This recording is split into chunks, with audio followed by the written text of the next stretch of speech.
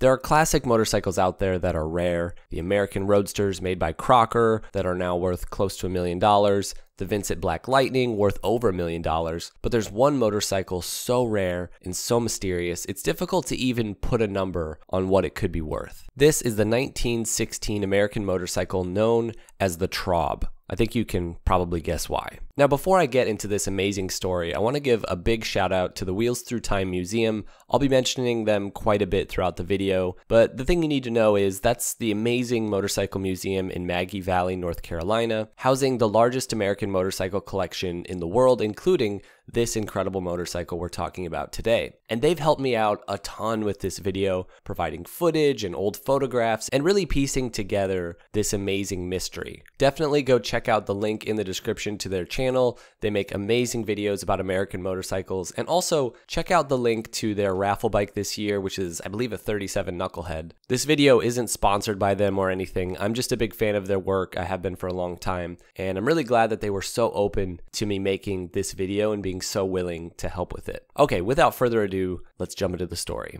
It all starts way back in 1967 in a typical suburban Chicago home with your typical hero, a plumber. Now, the repairs must have been significant because a wall was partially removed, and lo and behold, a secret room was discovered containing a motorcycle. Sort of the ultimate barn find. Now, this bike was old, even for 1967, but they didn't know how old. The style was of the early motorcycles from the teens, but the name Traub was entirely unknown. This would have all been much simpler if Harley Davidson or Indian was there on the tank. Who or what was Traub? So the hunt was on to figure out why this motorcycle was hidden here. The former owners of the home were tracked down, and they claimed that the motorcycle had gotten to that spot from rather nefarious events. Not surprising, you don't normally hide vehicles in secret rooms for no reason. Apparently, their son had actually stolen and hidden the motorcycle not only from the original owner, but the creator of this motorcycle, I guess whoever this Traub was. His parents found out that he'd stolen the bike, and they dealt him his punishment, which was to enlist in the army. World War I hit, and the son was ultimately killed in battle. Apparently, unbeknownst to the parents, he had hidden the motorcycle before he left, and the secret was lost only with him. Now, here's where the story actually takes a turn, because that was the story, that was the narrative for a very long time.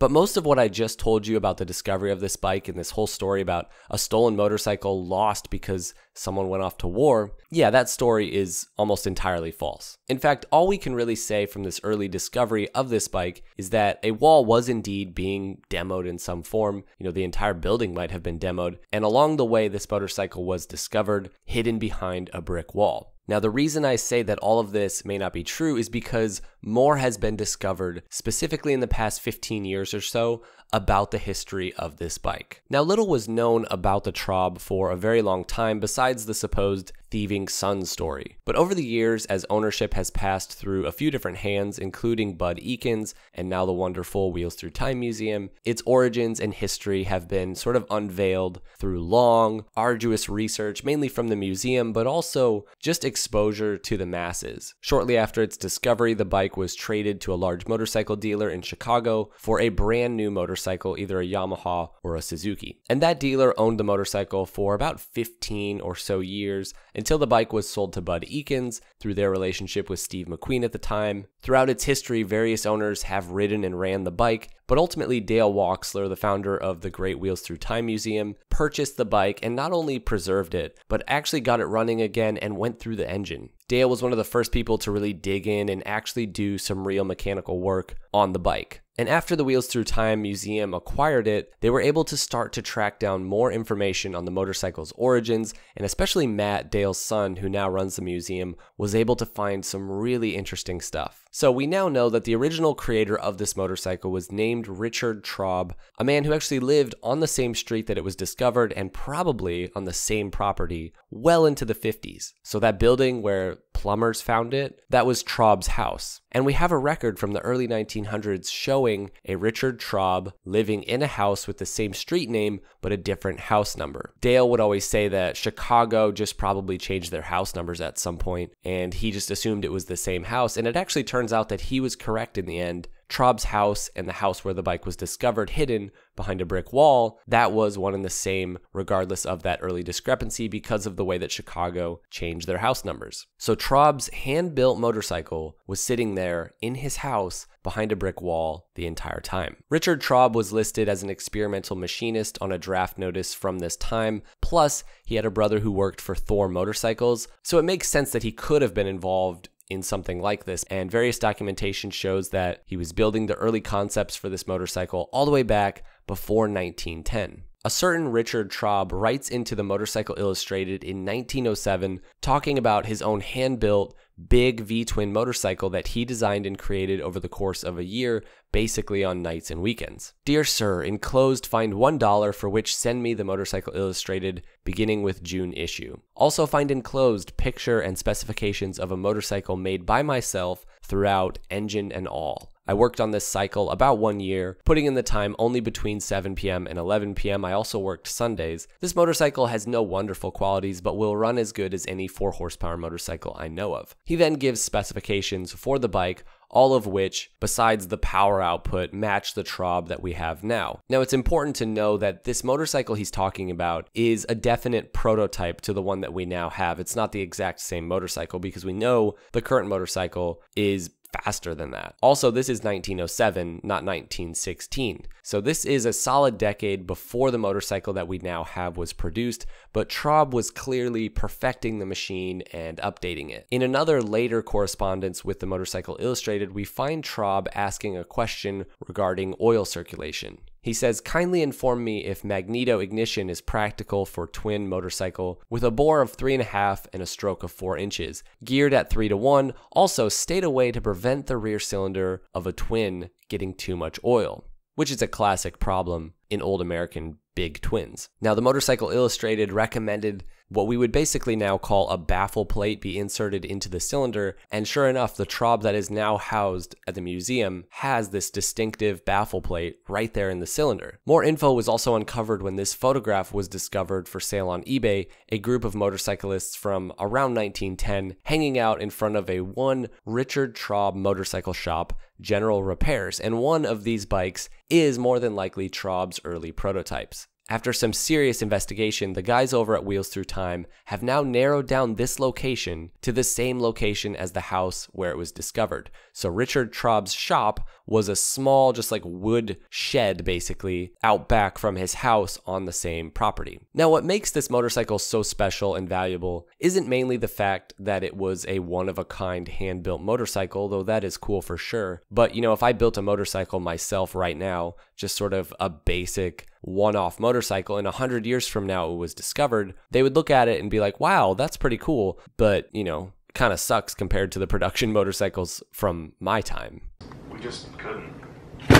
The Traub was different. It was an incredibly advanced motorcycle for its time, significantly more advanced than the production bikes coming out of, for example, Harley and Indian, and really any production motorcycle in the world. A 76 cubic inch, just massive, big V-twin for the time, over 1200 cc's, a twin cam engine, 80 years ahead of Harley in that regard. Indian didn't make an engine of this configuration, a big side valve twin cam twin, until the 50s. It's an entirely unique hand-built engine unlike anything in history, hand-built unique 3-speed transmission, a low-mounted engine within what's called a keystone frame, a unique front end, an unbelievably sporty machine for this era, much more, as Matt Wachsler told me, sort of like a sporting motorcycle that you would see almost decades later.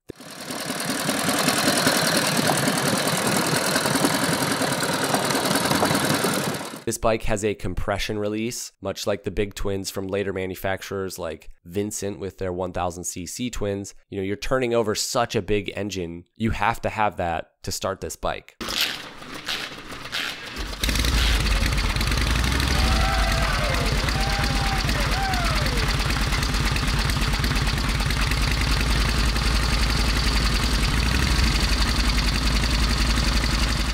When you look at other American motorcycles from about 1916 and even motorcycles from across the pond, think Norton and Triumph, this bike has a robustness to it. It really feels like this was sort of a grand tourer before there were grand tourers. It's got a big gas tank, a high top speed of about 80 miles per hour, that 3-speed gearbox. If you look at the absolute fastest production motorcycles in the world from the late teens, you see similar numbers. I mean, the iconic and rare Cyclone V-Twin really was the fastest bike from this time with a top speed of 85 miles per hour. Then a few years later, Excelsior V-Twin hitting about 80. The very fastest, most expensive production motorcycles available, sold at high prices at that time, were right on par with the Traub. But as far as we know, this was built by one man. But then you look at the big manufacturers like Harley and Indian and Triumph, none of them had a motorcycle even close to as powerful or as advanced as this. But it's great because there's also so many signs that were used by Dale Wachsler to originally date this bike to about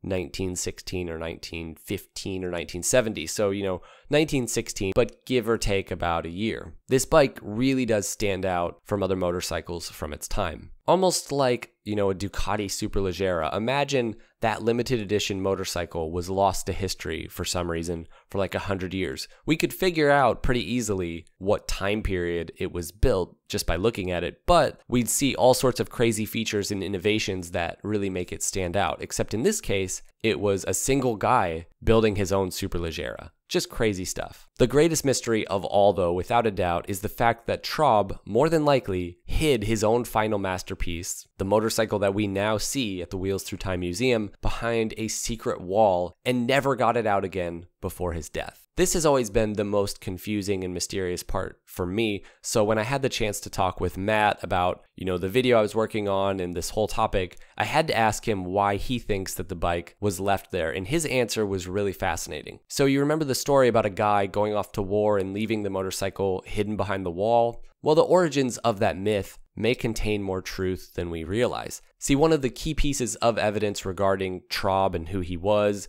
and where he lived is the draft registration that we saw earlier, showing that a certain Richard Traub labeled himself self-employed and an experimental machinist. And that draft registration was marked as coming from Manhattan. So at this point, he was not in Chicago anymore, and he was getting ready to go off to war. See, someone did go off to war, leaving the bike hidden in a secret room, but it wasn't some thief. It was Traub himself, and he never died at war. Traub came back and lived at that home all the way through the 50s. So Matt's theory is that something changed for him. Maybe it was the effects of war. We know that people come back from war changed, and it's possible he just wasn't the same person, or at the very least, he'd lost interest in building his own motorcycle. Like that project bike that you keep saying you're going to get to that just sits in your garage. The bike stayed there behind the wall, originally hidden because it was his passion project and he didn't want anybody to find it while he was off at war, but he never got it back out again.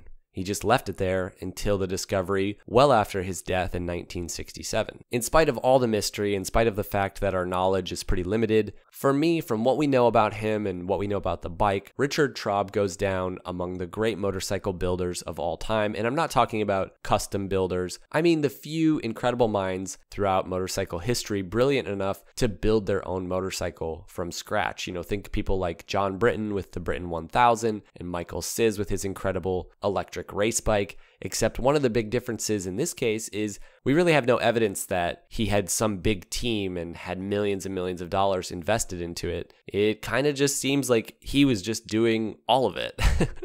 The story makes you wonder, though, could there be other barn finds as rare as this out there somewhere, just waiting for someone to discover them? Maybe one of Traub's other early prototypes is out there somewhere. Now that would be a good find. One of the great things that I've learned from watching the Wheels Through Time videos is that the real value of a motorcycle isn't so much how rare it is or how big the price tag is. It's the story behind the motorcycle, whether it's, some special built race bike unlike anything else in existence, or, a guy who built his own airplane and used a Harley engine to power it. Dale Wachsler, the founder of the museum, happens to be one of the classic motorcycle enthusiasts to really start to focus on the originality of motorcycles and seeing that as actually more valuable than complete restorations. Just leaving the motorcycle alone, preserving the bike, letting the bike with all of its blemishes and scars tell its own story. Sure, it's cool to see an incredibly old motorcycle all shiny like it just rode off of the dealer floor from a long time gone by, but that's like taking your grandpa in and trying to get rid of all of his scars and wrinkles. Those scars and wrinkles tell a story, and that is lost when you meticulously restore a bike. In the case of the Traub story, though we do know so much more than ever before, the heart of the story of this guy in Chicago somehow building and machining a motorcycle on par with the best of its time, that story is still primarily a mystery. All right, I hope you guys enjoyed this video. If you guys want to see this motorcycle in person, again, go check out the Wheels Through Time Museum in Maggie Valley, North Carolina. I've got links to everything that you need to know about the museum in the description below, along with links to their YouTube channel, and again, the 2022 Raffle bike that you guys can go support them by signing up for. Thanks for watching, guys. Ride safe.